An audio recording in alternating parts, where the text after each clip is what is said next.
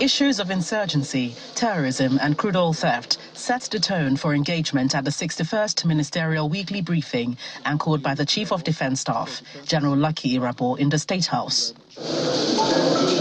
Against the backdrop of the upcoming elections, the CDS affirms that indeed the military and security agencies get financial inducements to compromise, but they are working assiduously against it. There will always be pressure from all quarters, wanting to induce security forces, not just the military security forces, the police.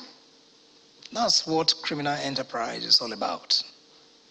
That is what something that is wrong is all about. But what makes the difference is the professional approach to dealing with those issues, and that's what the military we are committed to doing. And that's the reason why we have ramped up our training in that regard.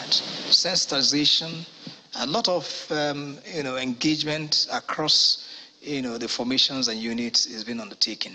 He further reacted to allegations leveled against the military by an international news media, accusing it of running an illegal abortion program on female victims of the Boko Haram insurgency. I am also aware that, of course, the war economy has affected a good number of people, and so that now that we are making progress, they think that status quo ante, we need to return to it.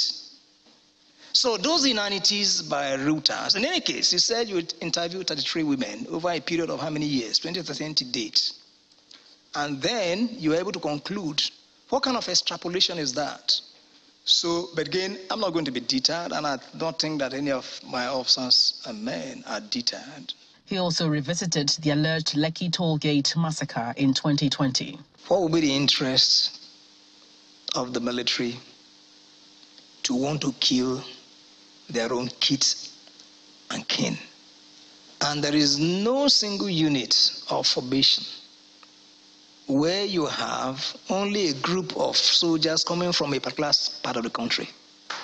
Reeling out achievements, the Chief of Defence Staff revealed that 300,000 persons have been freed from the hands of abductors since 2016, while nearly 300 hand-dug wells used to siphon petroleum products have been discovered. From the presidential villa, Gloria Umezuke, Channels Television News.